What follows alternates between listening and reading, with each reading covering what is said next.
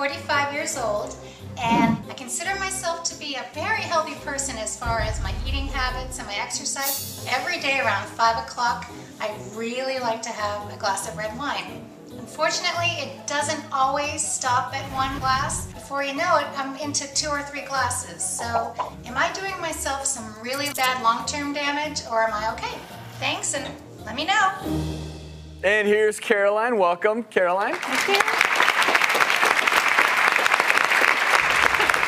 So, before I talk to you, Caroline, I want to remind everyone at home, studies have shown some benefits to alcohol. It can raise good cholesterol, it can reduce the risk of diabetes, but for women, the recommended consumption is no more than 1 drink per day. So for you, Caroline, when it comes to wine, this is 5 ounces. That's a full serving. This is what you should be drinking no more than every day. We talked about the benefits of a little bit of alcohol, but how about excess alcohol? We know that if you drink too much, you can do things. You can raise your blood pressure, you can raise your triglycerides. It puts you at risk for heart disease, puts you at risk for stroke, and most importantly, we're on the subject of your liver, that we know that alcohol, excess alcohol use can affect your liver. So I want to show you a couple livers here. This is a nice healthy liver here with this gray, smooth consistency, right? You see that? Well, what happens when you drink too much? You can get what we call cirrhosis of the liver, which just means scarring of the liver, and it gives you this scarred, shrunken-like appearance to the liver. Right, and now Caroline, we did send you to the lab and checked all your liver functions, all right? And all your lab results did come back normal. So that's good. No liver damage at this point.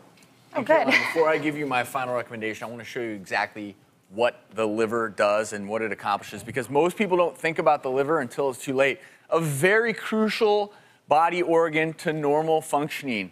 And the problem is the liver does so many different things, I can't even succinctly tell you, but one of the things it does is it removes certain elements from the body. This is bilirubin, which builds up with the breakdown of red blood cells. If your liver's not getting rid of it properly, that's what causes the yellowing of your eyes, the yellowing of your skin, called jaundice. Can be very dangerous. Well, what else does the liver do?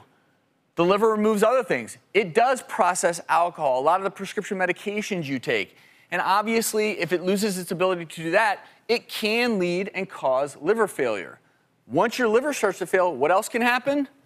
Kidney failure. You're getting the picture. This is a cascade event. But beyond kidney damage, here's a really important part of the liver function. Creating proteins, proteins that clot your blood.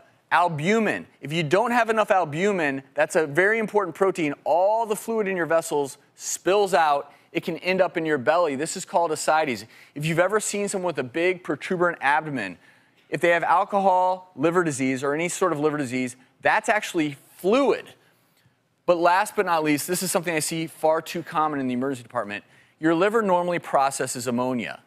People with liver disease will develop too much ammonia, it goes to their brain, and it causes severe altered mental status. I see people with liver failure in the emergency department all of the time. Not a shift goes by that I don't, because of course, people don't realize they have it until it's too late. And the take home that I would have for you, Caroline, and everyone at home, is your liver function tests will be normal until you're right at that tipping point. 1 glass a day is what's safe. You know, if you're at a party on the weekends, we're not going to sit here and say that you could never have more than 1 glass of wine. But when it comes to your health, if you're making it a habit of 2, 3, 4 a night, that, you know, not you in particular, but anyone out there, if you start to get in that habit, slowly over time, you can do damage. So that's why we say 1 glass for women, no more than 2 for men, and then make it a treat. You gonna drink that? Until later.